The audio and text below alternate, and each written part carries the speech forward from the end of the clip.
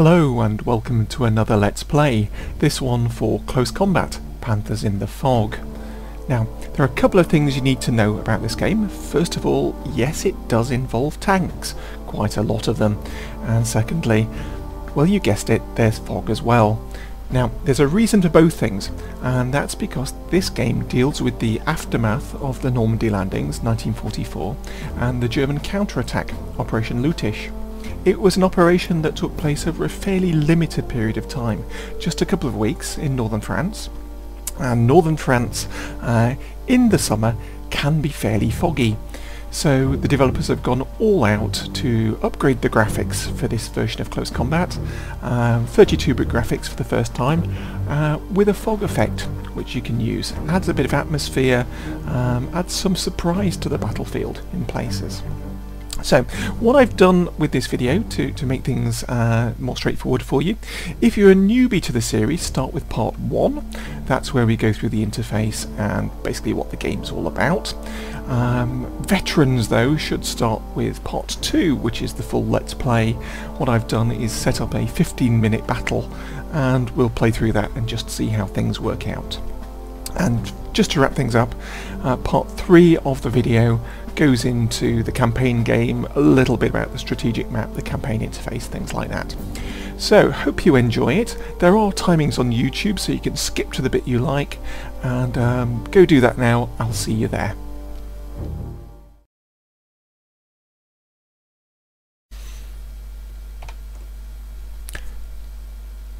So hello again and welcome to this section. This is one for the newbies to the series, or those people who really just can't get enough close combat, I suppose.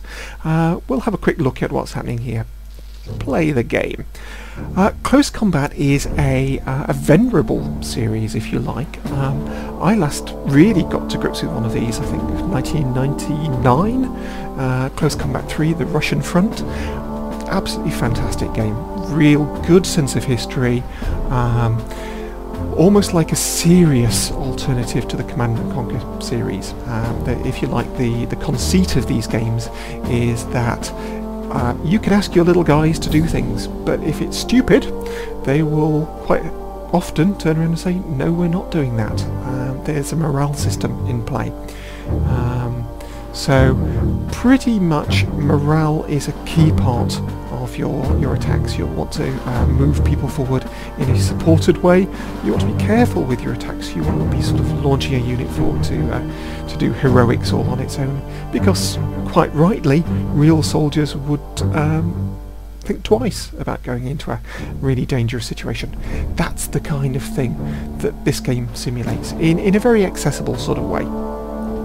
So as I say, what we've got in terms of campaigns, if you want to play the whole thing, you get the Operation Lüttich historical grand campaign. That's the German counterattack, and you get the option of playing either the Axis, largely tank divisions, Panzer Grenadier divisions, so pretty strong divisions versus Patton's Third Army, and lots of scenarios.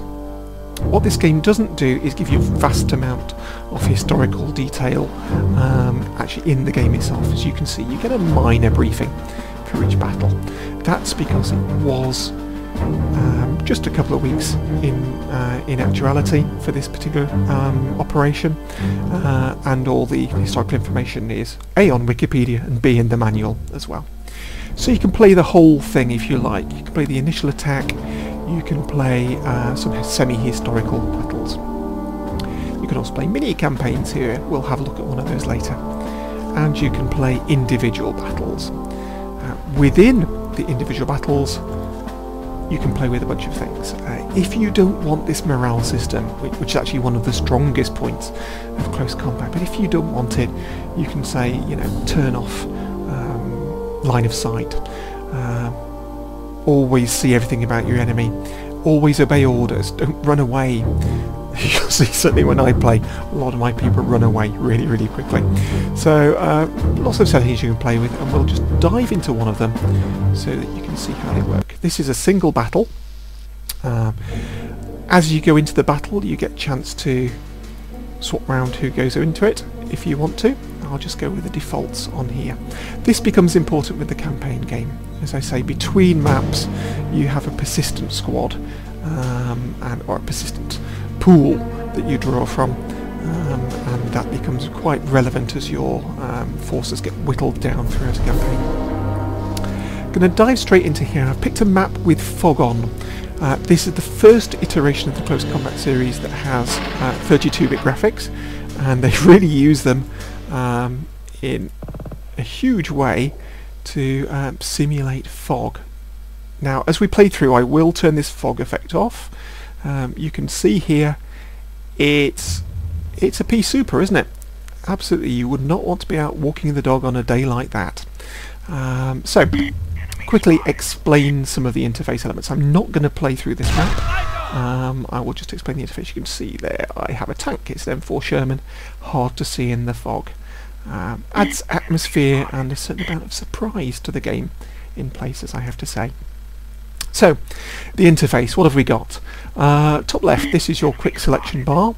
Gives you a colour-coded view of how your teams are doing.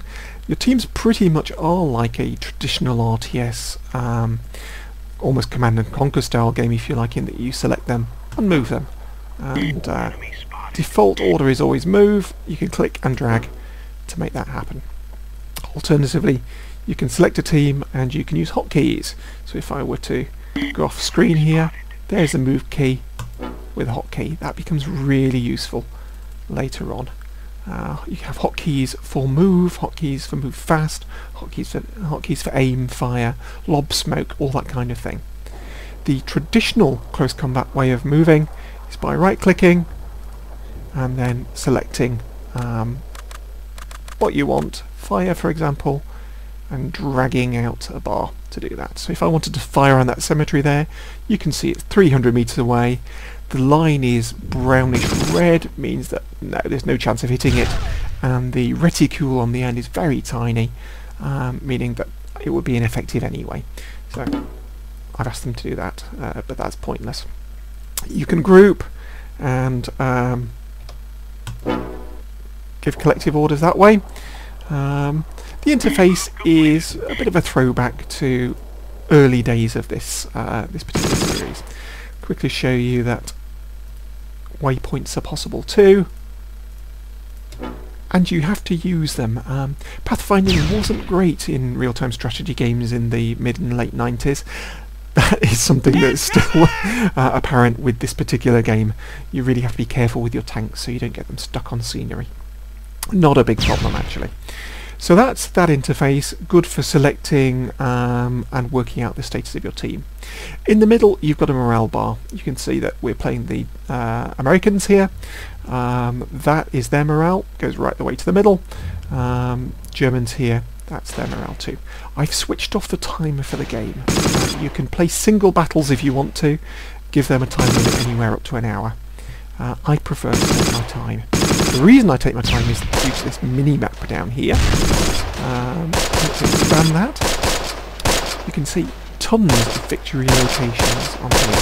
The game is about driving down enemy morale. There's a Panzer there. Let's go and have a look at that. So, there is a Panzer 4H. Yep. I'm going to give that one a wide berth. So the game is about driving down enemy morale. It's also about taking victory locations. If you're playing the campaign game, you'll want to take these because that is terrain that you own for next time you play this map, if you're playing it over several goes. So there's the map. You can command from this map as well, if you want to. So that's kind of cool. What else? Right hand side, if I'm to select a unit, Grenadier, they're Germans. Let me call these guys up. My rifle team here. You can see I know their names. This is the human element of this game. Riley is their leader. He's healthy. He's got a machine gun by the look of it there. Bray is a gunner, Sumner and Moylan. They're all doing good. They're all in green here. You'll see as we get into the game itself, as they take fire, they can be pinned, they can be wounded, they can be out of breath, and that affects their speed, it affects how effective they are, it affects whether they run away as well. And you can also see here I get a little look at how effective this team are in various situations. They're experienced, anti-tank they're moderate up to mid-range, they're rubbish at long range. Anti-personnel they're great close to, alright-ish mid-range, terrible at long range. Here we've got some messages. So we can get messages here. You can see actually it's saying that the Panzer is incapacitated. These guys are pretty smart. They will act on their own, even though I've not given them any fire commands. The movement is taking. They're essentially moving and working out who to fire at for themselves as they're doing it. AI not too bad in this game at all. Final bit of interface to talk about. We don't have it in this particular map, but you can have air support. Off-map mortar support, also you can have in-map mortar teams, they're great, and off-map artillery as well. So that's the interface. What you can't see because of the fog effect is just how detailed this map is. I mean, it is glorious. There are so many tactical possibilities on these maps. That is the strength of the series. It's why veterans of the series come back to them. Yes, it would be lovely to zoom in and see more detail. That's not possible. Yes, it would be good to have a slightly more modern interface for moving these guys. That's still not there. But the reason people keep coming back is just because the line of sight, terrain effects, the thinking that you have to do behind these maps. So hopefully at the present moment that's giving you an idea of what the map's going to look like, where it fits into the overall series. What I'm going to do in the next part of the video is we're going to play one of these through, give you an idea of how it actually looks out. I'm going to switch this fog off so you can see how beautiful it all is, and we'll play a game. So stick with me. That's what we're doing next.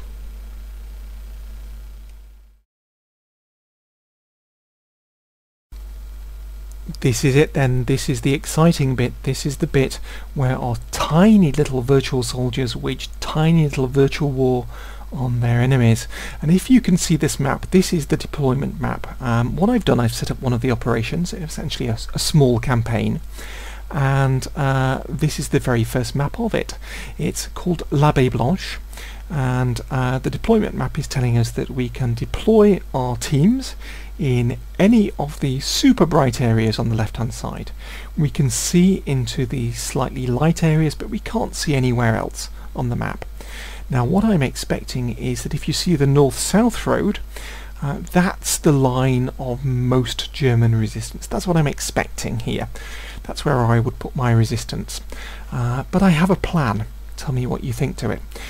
What I've got is a southern contingent, a rifle team, 2 rifle teams and a heavy machine gun team. I'm going to move and take the bottom ford here.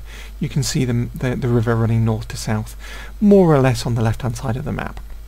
I then have a northern contingent to go in the north road, and I have 1 rifle team to move in on the middle of the map. We'll see how that works. First of all, I want to issue some initial orders, then I will explain my thinking a little bit more as everything starts. So I've set everybody up. Let's begin the map. Okay, the map becomes brighter, but that doesn't mean I can see my enemy. I will only see the enemy when they shoot at me, when my little guys can see the enemy, essentially. And you can see that that initial deployment is taking place. Here they are, running for the southern ford. Now the reason I feel fairly confident in doing that, I personally wouldn't defend that ford if I were taking up defensive positions. I could be wrong. This game has a way of surprising you. So I very quickly come in to take this victory location at Pointe de Bois. What else do I have? A whole bunch of people moving in here. Now if the Germans have anybody in Josselray, then they could quite easily attack me, and I would be in a bad way there. Again, I wouldn't take that location and defend that location too much. I think it's a bit of a sitting duck, so we'll see. Could be I have to eat my words. I'm just moving 1 rifle team up to there very, very quickly. I'm not getting any resistance from there. So I think that's okay.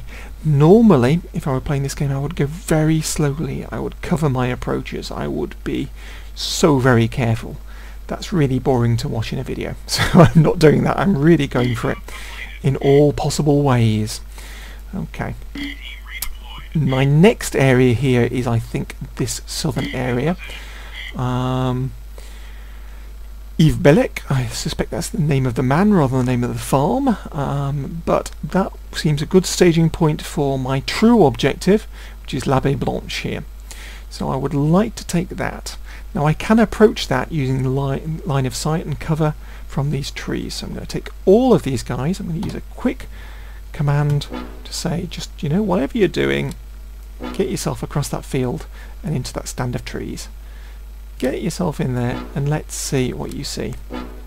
Okay, I've got 3 of them selected together, which is why the dots are moving as the 3.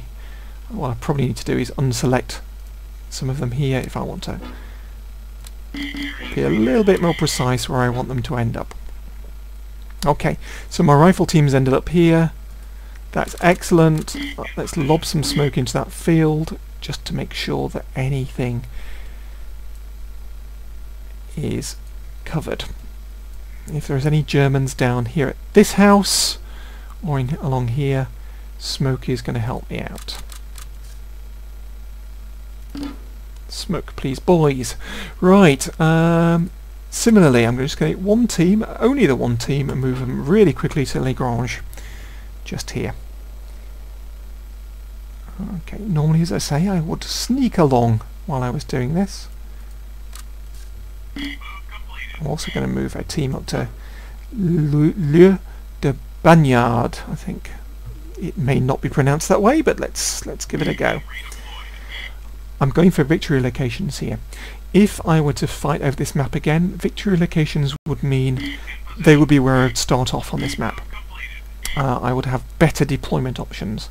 That's why I'm going all out for those here. Not hitting any resistance, so I'm going to take my guys, move them to this crossroads. I think I should be fairly safe to do that. Hopefully the German victory location at Lagrange is now moved to an American one. It's all looking good. Enemy spotted. Where are you, enemy? Typically the first few minutes of any close combat game is spotting the enemy, moving around slowly, taking cover from enemy fire. Okay. These guys here are... Okay, there's somebody up in these trees, I imagine. Because if you look at the right hand side, you can get a really good idea of what's happening. They're winded, that's fine because they're moving. Coward, wounded and suppressed. That's not a good thing. So let's get them in that stand of trees. Hopefully they'll be able to catch their breath there. Yep. Do you know why? That's because I caught a little glimpse of 2 German units just here, and I'm seeing heavy explosives here. So I think they are supported by somebody. The sensible thing to do here is run away. Run away. Run away really, really fast, boys. Okay. Because they're outgunned. They're outmaneuvered. Let's see how that goes. Okay, so enough of that then. Let's move on here. I'm not seeing any resistance here, so I'm thinking I can perhaps move to Yves Belloc.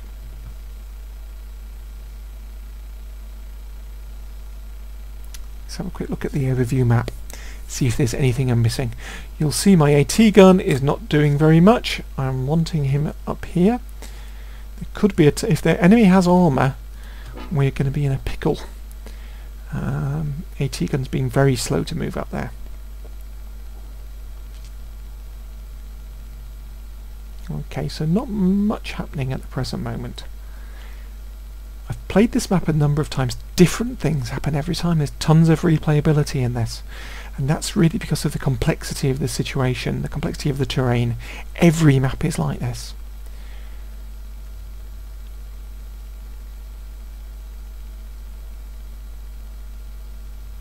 Okay. Well, apart from my poor rifle team here, things seem to be fairly quiet, so I'm going to make a push. What I will do is move all of these guys en masse across here into this field. That will enable me possibly to take Panthers and possibly to take this particular house here on the bend. Looks a nice house, actually, a nice garden, lovely field there. Probably a prime property, maybe not because of the railway line, I don't know, I digress. There is some shooting happening from these houses. If that happens anymore and I can get a fix on the enemy, I'm going to lob a mortar on their heads. At the present moment, I'm just looking for more information before I do that.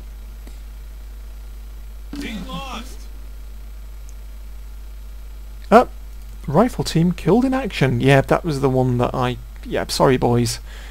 I do apologise. I got you killed. This is actually a lesson to anybody here watching this video. If I should be a real general one day, don't ever follow me into battle. And also, if you ever see me on the multiplayer servers, take me on, because chances are you'll probably win. Okay, this is where the action is. As I suspected, this is where everything is happening. Take these houses out, all will be well. I'm going to do something a bit crazy now, and that's move down to that area at the bottom just to take a victory location, because they're important in terms of the way that the campaign plays out.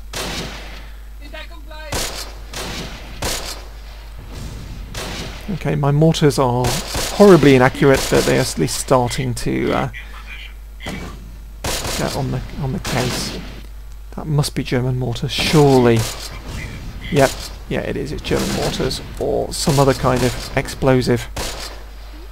Get yourself out of there, lads.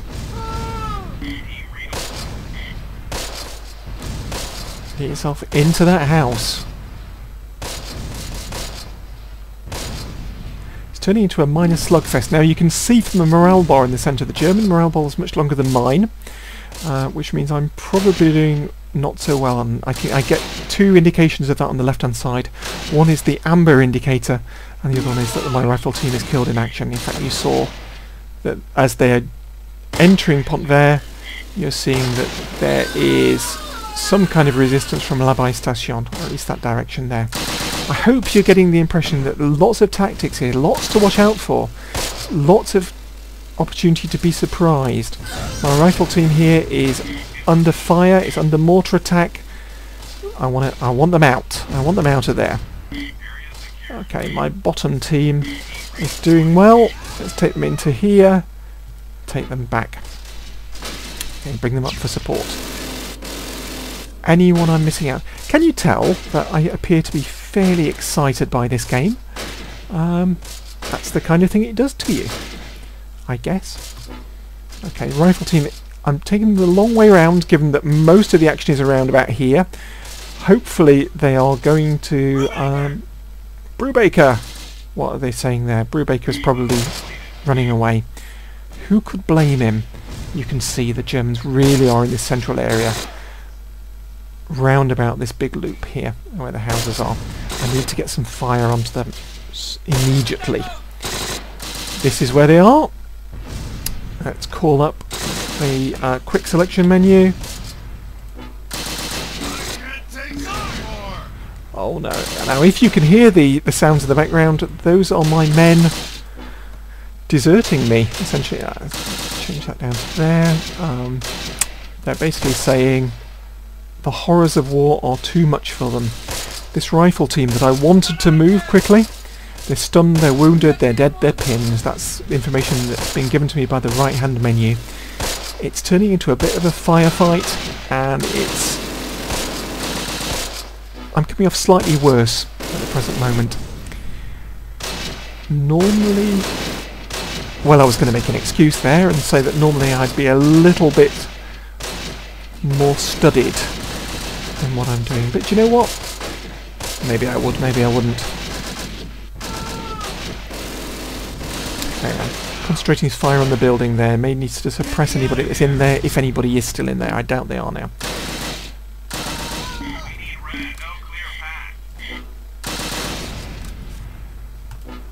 Okay, let's take as much area as we can. We're generally doing worse than the Germans. They're in better shape than we are, and I can tell that from the morale bar. But so it's a hard fought so far. It's telling me a story. This is the great thing about war games and strategy games for me.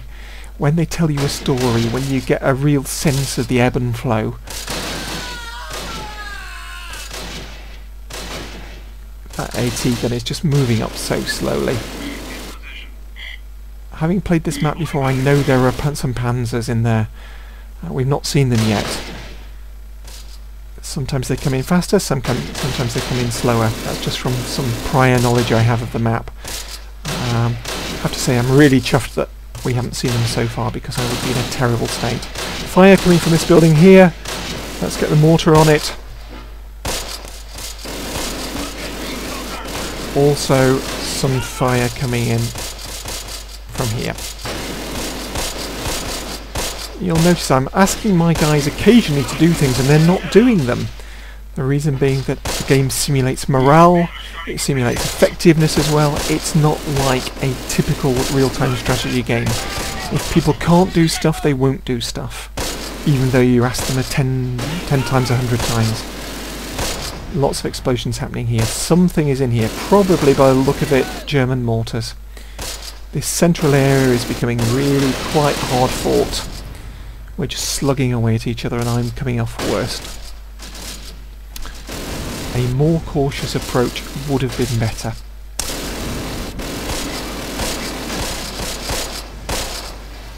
Very traditional that as soon as I start recording a map for a Let's Play, I do extremely badly. But you know what, that's part of the fun of it, isn't it? This rifle team I would like to move to La Baie Blanche, but they're all under fire. Who else do we have? Do we have anybody else down here? We don't. We don't. Oh, what the hell?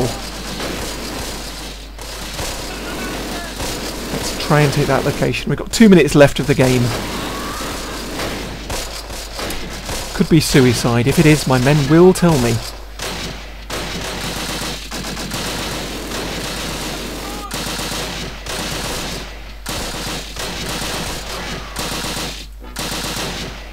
Mortar, go for it again, please. Sensibly, mortars do stop firing after a while. They won't keep firing until they're out of ammunition. They'll only fire while they feel it's effective.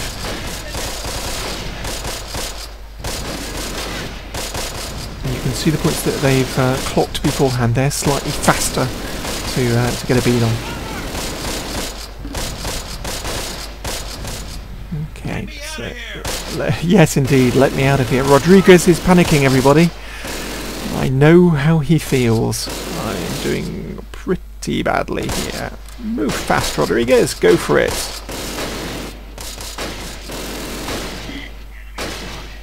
This, I think, is the beauty of this game. You have to be kind to your little people. If you're not, they don't do what you want. Don't play it like I play it. Okay. You can tell from the morale bars at the top, 41 seconds left. I would recommend you take that timer off if you're playing. I've just put it there for the video.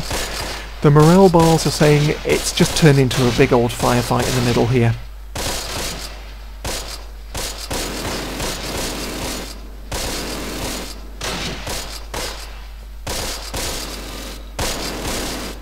Okay, my rifle team is now in place.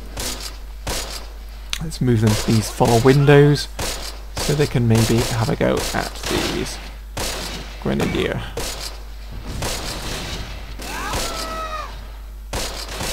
Okay. 5 seconds left.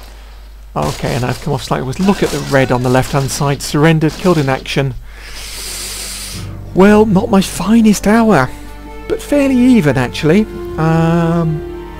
This is the beauty of this game. The Germans, their morale 52%, me morale 50%, so it was fairly even. They have slightly more control of the map. The light areas you see there, that's where I will start if I fight over this map again. We get messages as well. A couple of ways of losing. One is time runs out and then it checks out the victory location situation. Also morale. You can end the battle if your morale really goes to the point where you're not a fighting force anymore. Fairly even here, but I am slightly worse off. The Axis won the battle. They got a minor victory. All in all, it could have gone better. It could have gone better for me. I think if I'd been slower, planned things out a little bit more, covered my approach, given myself more time, things would have been alright. But it's given you a sense of the excitement. I hope you find that exciting. I did. Let's have a look at some of our guys. Let's have a look at the operation itself, the losses, the results. Yeah, you can get an idea. This area is still contested in the middle, and that's the battle. Fantastic. So that's where I'll leave that there.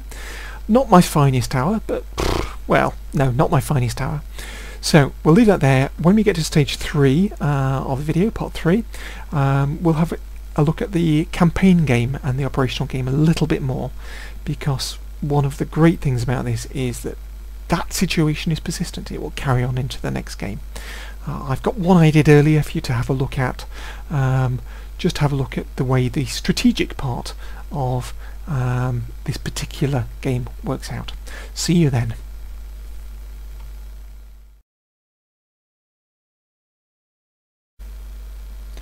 Oh dear. Well, that didn't go exactly to plan, did it? It wasn't bad, but it wasn't brilliant either. So let's have a look at the aftermath. As I said earlier, this was part of an operation, so very small scale, but it does actually give me some strategic options as well. So once I've finished that particular map, I get to play around on a strategic level on this sort of stylized map to work out which forces I want to take into battle next, where I want to fight next. And it's very like a board game, so I can take my units here and I can move them backwards, or I can move them forwards, or whatever. This is a saved game. It may not be exactly the same as the one we just looked at, but I can tell you the outcome was about the same. So pretty similar looking. So I'm going to retreat. Didn't do so well at this one either, and back up my retreat with a plane. So let's do that. Let's see what happens. Very like a board game, we have movement phases, which we're doing. The friendly aircraft mistakenly attacked. Oh dear, so that didn't go so well, but I did manage the retreat. Okay, let's click on next. If there was a battle going on now, there would be a battle resolution. We'd be taken to the tactical map.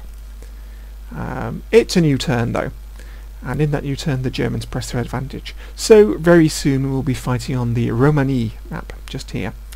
One other thing to tell you, a couple of other things to tell you. If you look at the top left, what you can see is an indication of the weather in the battle we're just going to fight.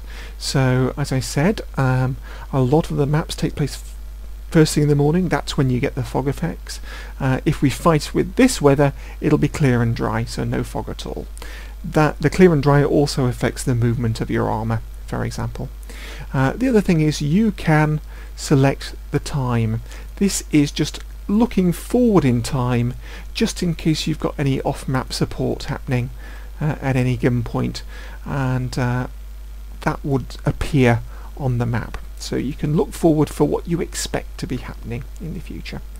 But the time, the turn will always take place when you expect it to. In this case, 2 o'clock in the afternoon. Let's see what happens, shall we? It's saying we're in the battle resolution phase, and here we are. Now what you can see is, well, I've got my first rifle platoon.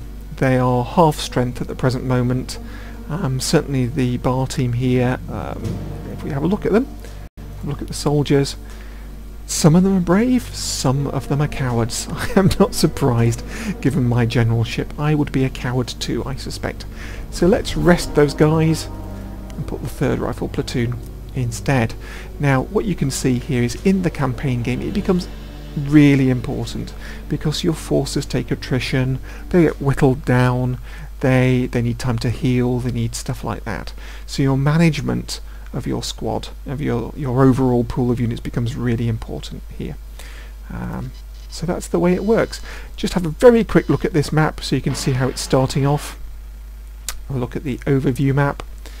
Now, as you can see, all of it is light, indicating I can deploy in all of this area. There's a dark area at the top. The Germans are coming to me in this case, so I'm going to be defending. And if you can see there are a couple of main north to south roads. What I think I would be wanting to do is, well, probably the armour's going to be trundling down this north to south road, so I'll probably want to put my AT gun in there and have a go with it. So that's the way we're going to leave this Let's Play. Give you one last look at the glorious complexities of the terrain here. Isn't it great? Hopefully it's given you enough of an idea. Hey, that's my anti-tank gun. Give you enough of an idea to know whether this sort of game is for you. If you've played close combat before, it's going to be pretty similar to what you're used to. If you've not, hey, you might like it, who knows. So, to end up, a couple of votes of thanks. First of all, to you for watching, and thank you very much. If you want to leave a comment on the video, please do. It was comments on the last video that meant I wanted to do another one, so thank you. Thank you to you for watching. Thank you to the previous people for leaving comments and subscribing and doing all that stuff as well. That's great. Thank you guys, really appreciate it. And the final vote of thanks is to Matrix Games, who of course make all of this happen. And if you want to check this game out, have a look at their online shop and stuff like that, matrixgames.com is the place to go.